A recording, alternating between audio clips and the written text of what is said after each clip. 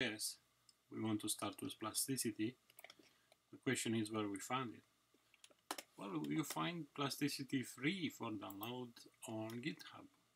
So the address is on github.com, Nick Allen, Plasticity, and you can look for the releases folder, and highly possible you're gonna find an older version.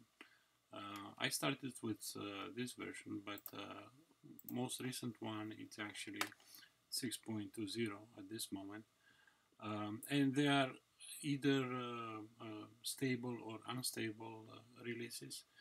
Being beta, to me, I think is fine, even if it's not a stable. But you can take a look to the notes, and you can use the latest stable Plasticity. When you take a version, you're gonna have multiple options. You can have the Windows option, which is usually an executable file, and if you want to go on Mac, you need to take the zip file.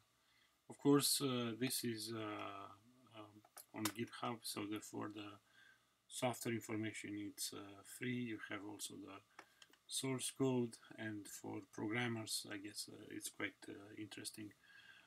But for people like me, just using Plasticity to do models, I think is quite fine. You can download the version which you want, and for the platform which you want, and after that go ahead, just 2-3 clicks, follow the instruction, and have your plasticity install it on your computer.